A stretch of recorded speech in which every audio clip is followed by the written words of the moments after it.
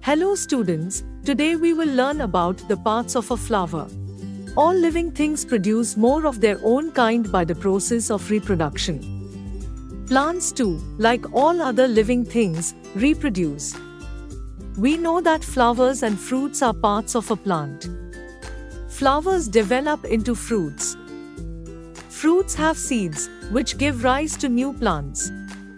Flowers are therefore the reproductive parts of a plant. Let us understand more about flowers and their parts. We see a variety of flowers around us. A typical flower has 4 main parts: sepals, petals, stamens and the carpel. Look at this flower. Sepals. Sepals are the outermost parts of a flower. They are mostly green and leaf-like.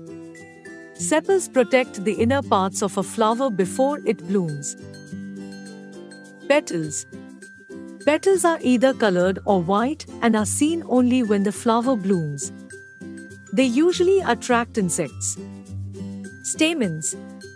Stamens form the male reproductive parts of a flower. Each stamen consists of a long, narrow filament with an anther at its tip.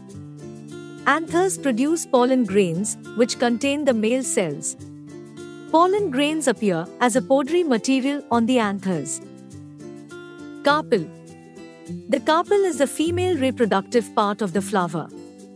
It is made up of stigma, style, and ovary. The style is a long, narrow tube that rises from the basal, swollen part called the ovary. The tip of the style is called the stigma. The ovary contains one or more ovules.